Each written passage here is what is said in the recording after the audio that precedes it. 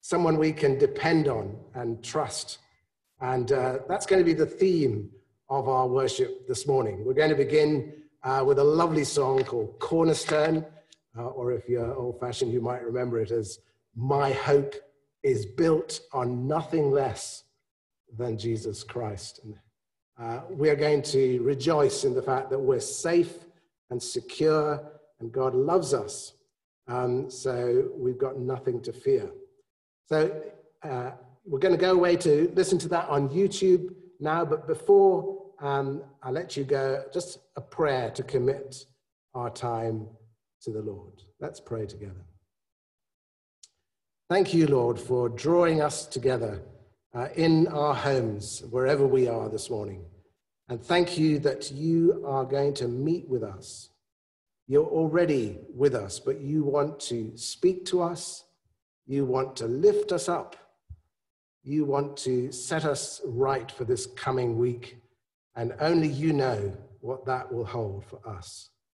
But thank you that we can come confidently into your presence and that you will be here for us. Please speak to us. Please encourage us. We pray in Jesus' name. Amen. Okay, so Matt's going to share the screen with the lyrics on, and then we'll go away to YouTube and enjoy the song.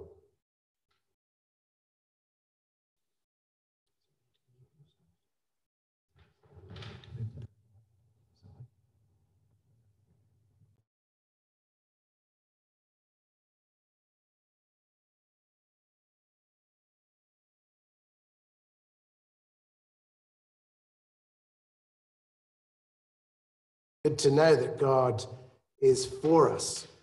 Who can be against us? And of course, the image of a cornerstone is from the Psalms in the Bible. And it's taken up in the New Testament to describe Jesus, our cornerstone.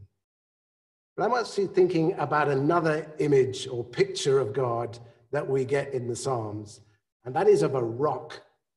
And I just want to share a picture for you of a rock fortress. Imagine this. This is in the country of Sri Lanka. There you are. You can see people walking up to the top of this huge rock.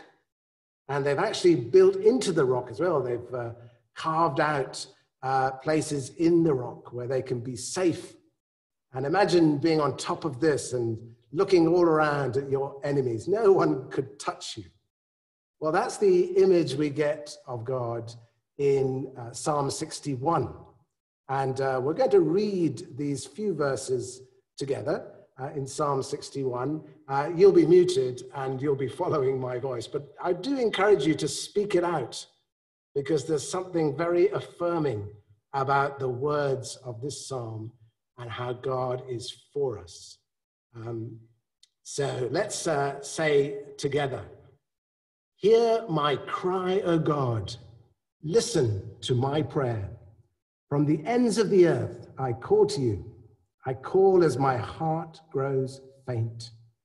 Lead me to the rock that is higher than I.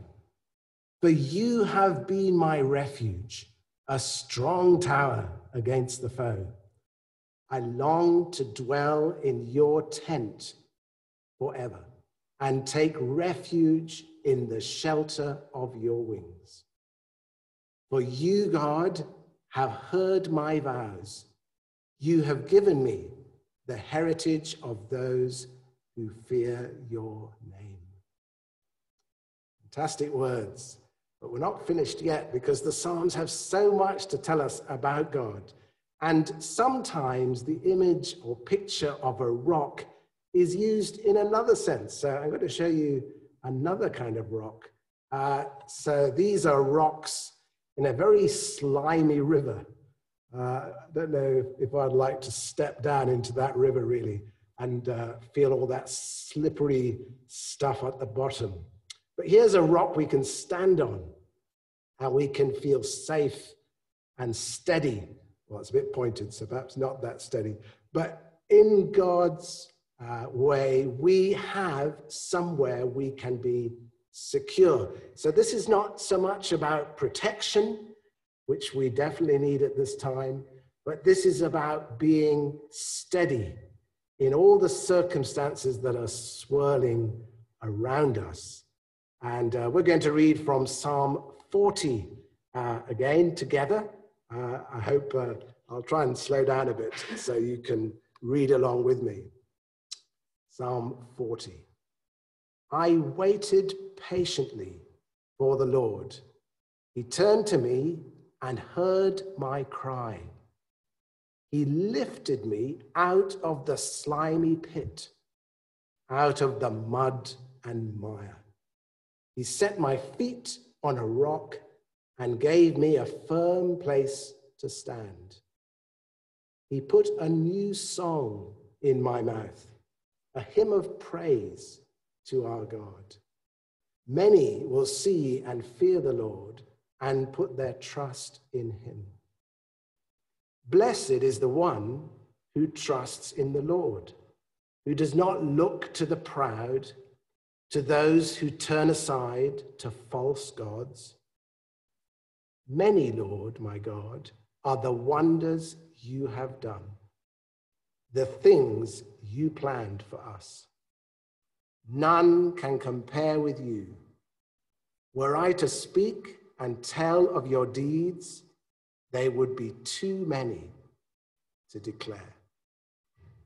Praise God. We have a wonderful God who is looking after us, and we'll be singing again shortly. But we're going to come to a time of prayer now, and a little bit differently from normal. I want to encourage you to pray where you are at home, either out loud or in your hearts to God.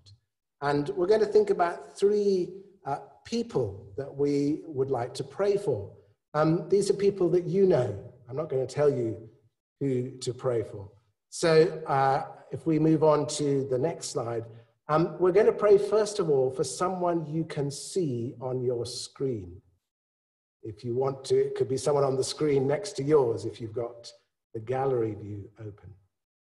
And I encourage you to use your own words, but if not, the words that are on the screen now. Use these, I'm not going to read them out. Use them if you want to, or use your own words to entrust another person on the screen into God's protection, because he's their rock too. Let's pray together.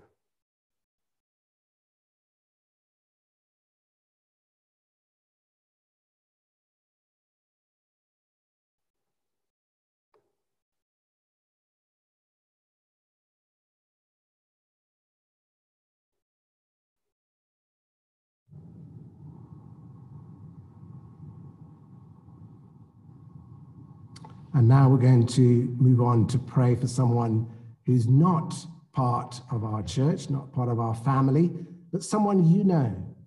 Maybe you'd like them to join our family.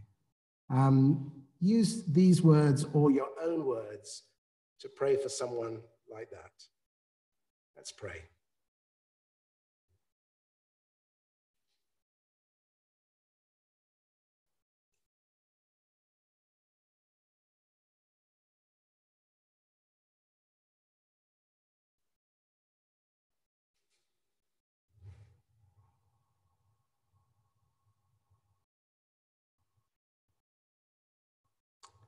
And finally, for our third intercession, I want you to pray for yourself. This is definitely part of what we need to do. We don't just pray for others.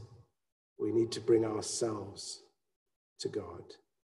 And we've been having a series about the Holy Spirit in our lives.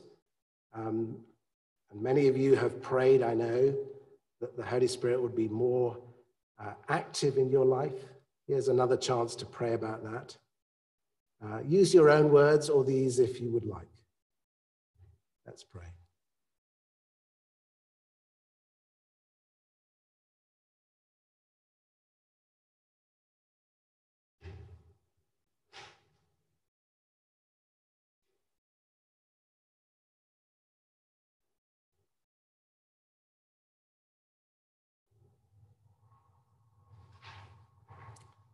Amen. I'm going to lead us in some prayers now for members of our church who are in need, and you could, of course, add others as well. But I just want to pray particularly for William. Our church supports Wycliffe through our giving to David and Shari, and I think it's a wonderful thing that we're able to do that. Did you know that it's not just the effect of reading the Bible that will benefit these people in Bible? We have our second song, and I'm looking forward to this very much. Not only is it accompanied by a brass band, but it's a tremendous hymn. And it's the hymn, Will Your Anchor Hold? Thinking about the rock that we are linked to, God himself, an anchor for our soul. We're not going to be swept away in all the circumstances around us. Let's enjoy this song together. Matt's going to share the words first on our screens, and then we can go to YouTube.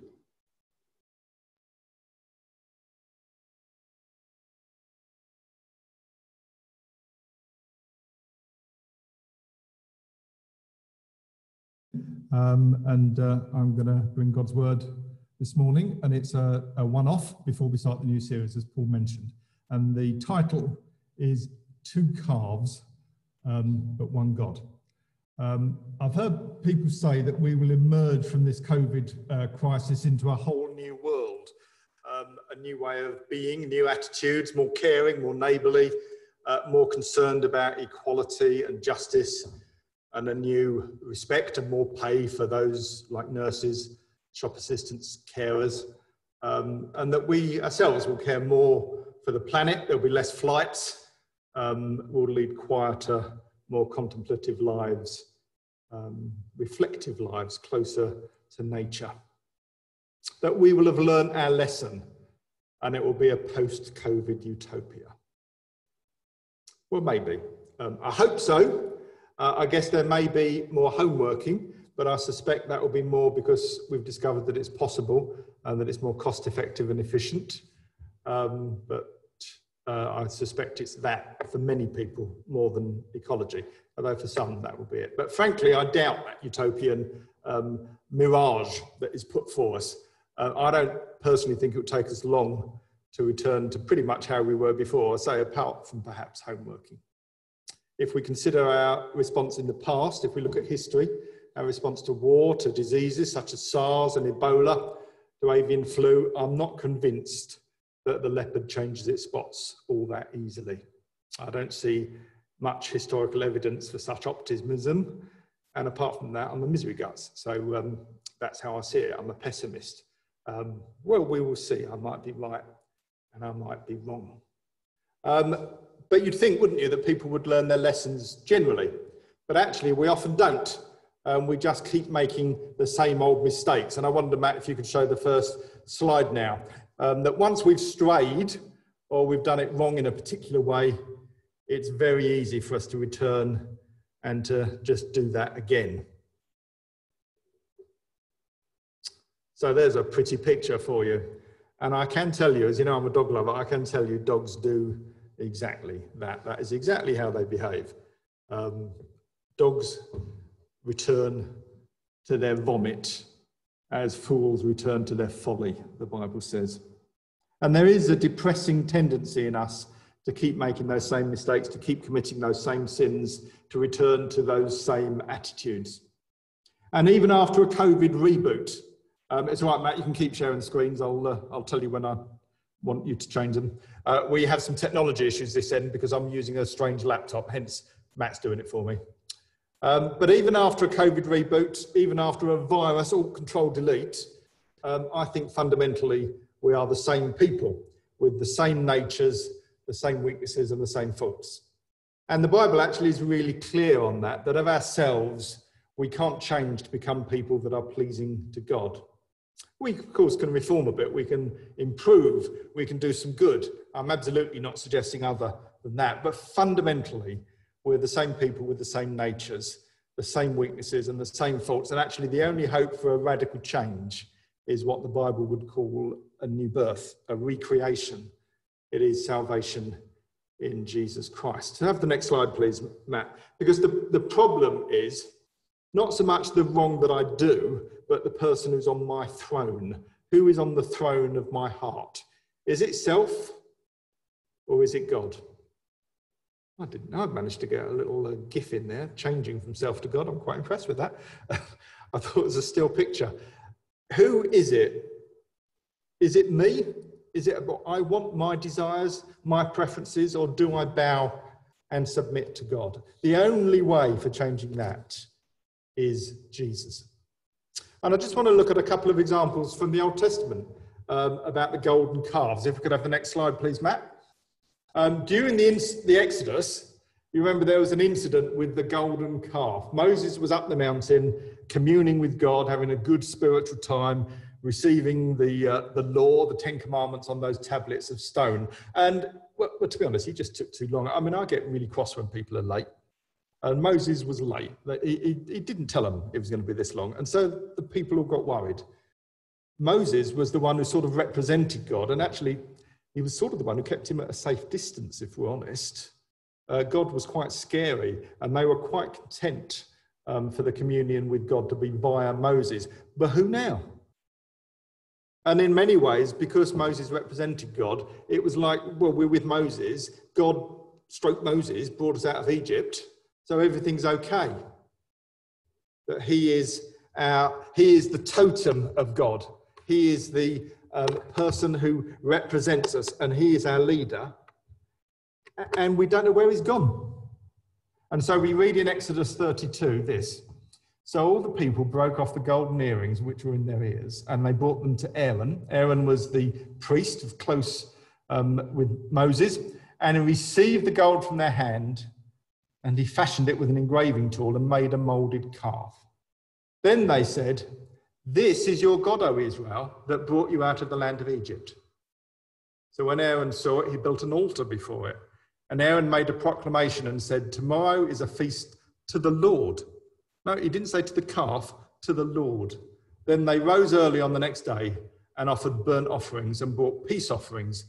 And the people sat down to eat and drink and rose up to play. And one can perhaps imagine what their play involved.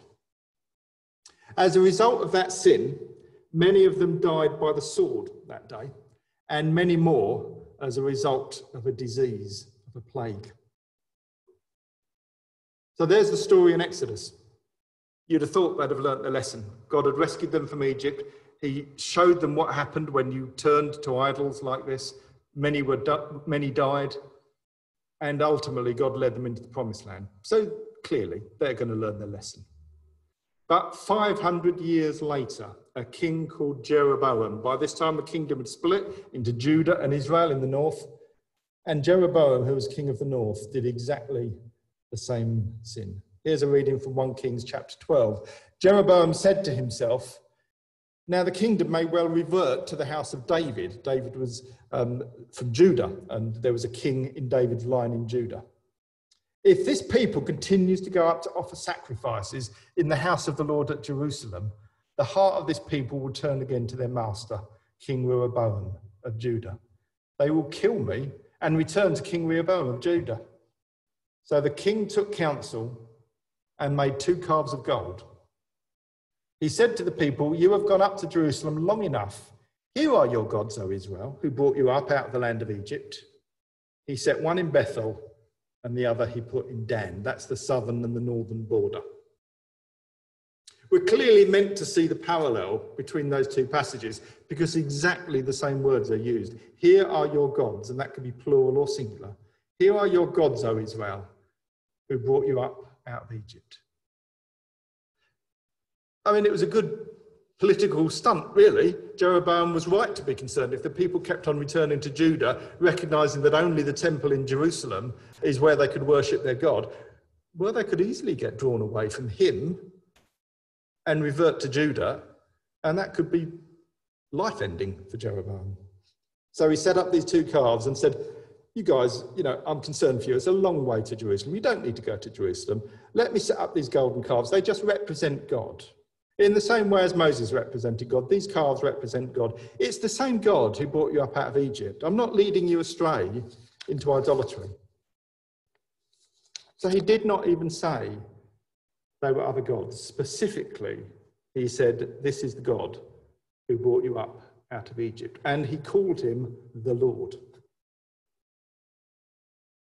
If you worship another god, that is idolatry.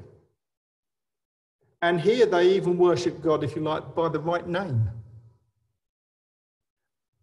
But God described it as worshipping idols. And in 2 Chronicles 11, he said he appointed for himself, talking about this incident, he appointed for himself priests for the high places, for the demons, and the calf idols which he had made. God's view of idols is that they're not gods, but lying behind them are demons. So Aaron, and particularly Jeroboam, actually did sanction idolatry. It makes no difference what you call you God. The question is, are you worshipping God as he has revealed himself? Jeroboam sanctioned idolatry, worship of unacceptable images in unacceptable places, led by an unacceptable priesthood, because the priests he appointed were not Levites. They were people that Jeroboam could trust to be loyal to himself. He merely made things a little easier for the people. Where's the harm? What's the problem? What does it matter if you have a symbol to represent God and who he is and how he is to be worshipped? The problem is that Yahweh, he is God, not us. We don't make it up as we go along and say, this is what God is like. This is how I will worship him. It is he who is God, and it is he who sets the terms. We are not free to make it up as we go along. There is but one God, and one God alone. Deuteronomy says, Yahweh, he is God in heaven above, and on the earth below. There is no other. And Isaiah, I am Yahweh, and there is no other. Beside me, there is no other God. Now Aaron repented, but Jeroboam did not. He and Israel continued. Thank you, Matt. Actually, I should have asked you to stop sharing the screen. He and Israel continued in their sin, and eventually the whole of the northern kingdom of Israel was lost. Judah returned from the exile. Israel, the northern kingdom, did not, and they have not returned until this day. The 10 tribes of the northern kingdom are lost. Why does it matter?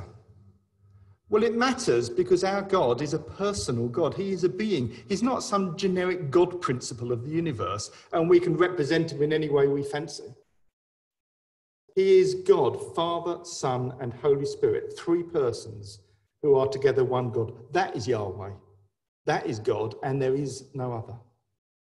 And to say other is to rob God of being a personal God and turn him into a thing or a principle or a set of thoughts. We cannot worship any golden calf, just as the fancy takes us, just as long as we call it God. And we cannot worship any other God by any other name. God says, where is your loyalty to me, my people? I am God, I am your creator. I am the Lord Jesus Christ, the Lord God Almighty and Saviour, and I died for you. And you cannot just turn to another God and think that will do, because it is not. And I would call us today, God's people, to be loyal to our God. There's another account of this exact same incident in 2 Kings.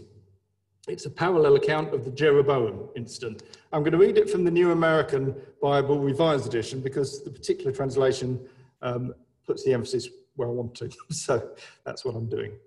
It's 2 Kings 17. Speaking of what they did when they worshipped the golden calves, it said this: they followed emptiness and became empty. They followed the surrounding nations who the Lord had commanded them not to imitate. They abandoned all the commandments of the Lord. They made for themselves 2 molten calves. And this passage connects the notion that what you worship is what you become. They worshipped empty idols that were nothing. And God says, and in doing that, you become empty and become nothing.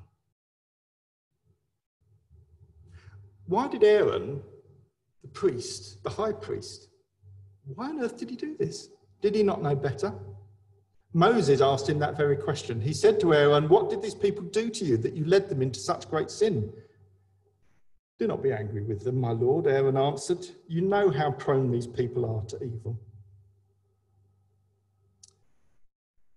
He perverted the truth of God in order to please the people. He wanted to please the people and be a popular leader rather than pleasing God and upsetting the people. And the New Testament says that we can do that. It says in 2 Timothy, preach the word.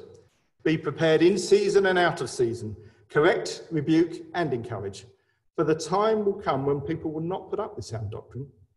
Instead, to suit their own desires, they will gather around them a great number of teachers to say what their itching ears want to hear. And it is possible for us in this culture, which by and large does not take God seriously, to preach in a very cavalier manner, saying what is popular rather than what God has actually said. It's very tempting to water down the gospel and turn it into something that our culture will find palatable and acceptable. The gospel is not something that is palatable and acceptable to this world. That's sort of the whole point. The world was in disarray, and God had to send Jesus in order to save it, to expose the darkness in the world. And the darkness said, we don't like being exposed. And it still says that today.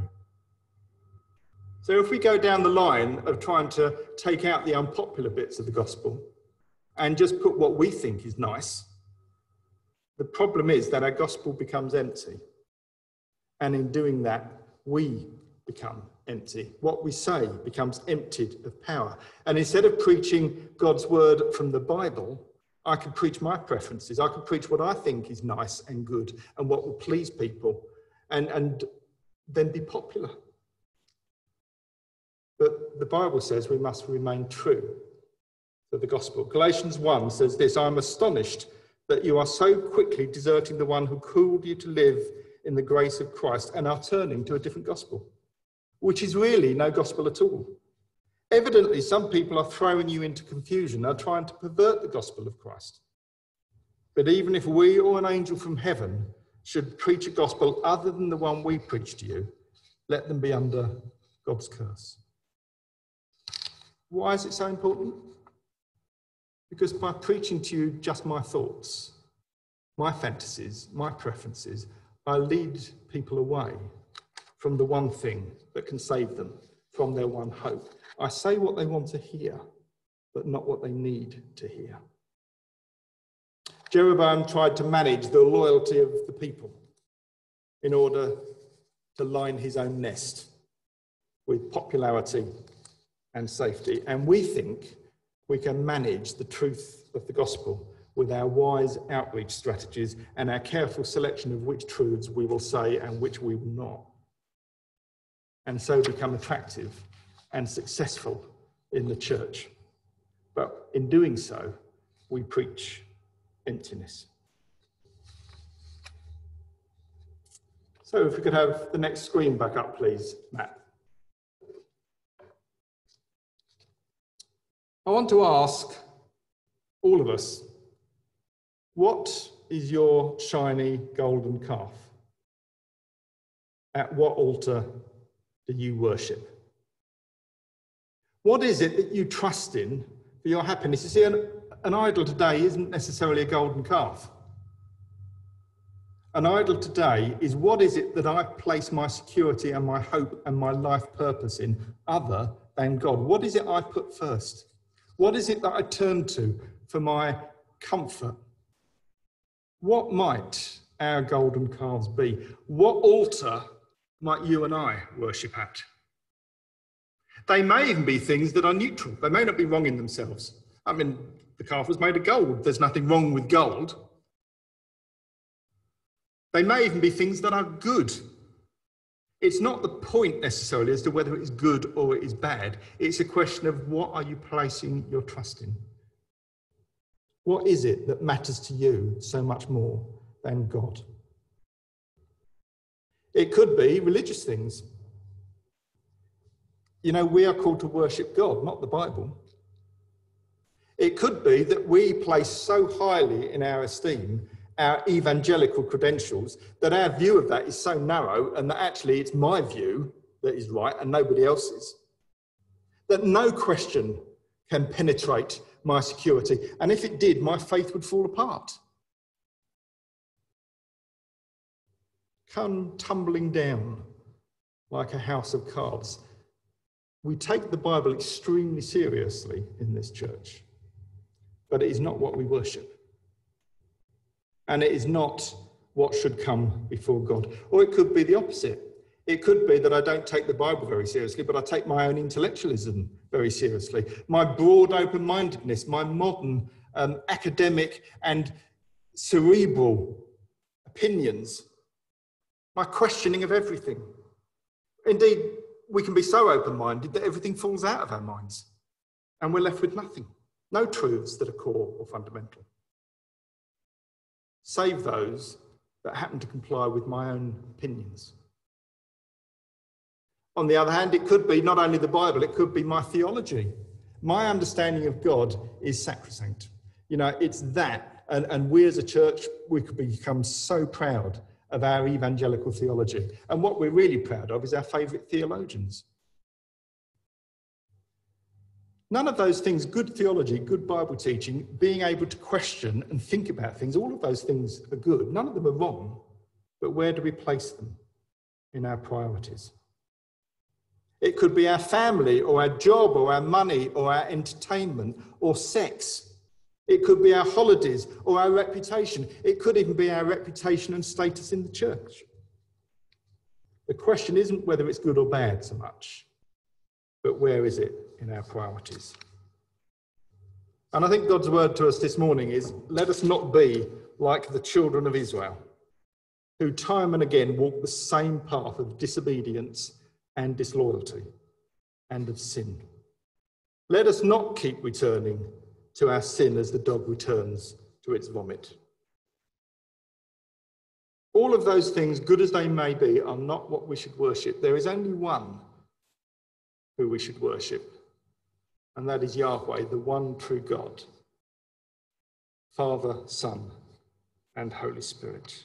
Let us live as children of that one God, loyal to him, co-heirs of his promise, along with Christ. Let us not desert our first love for God, our Saviour.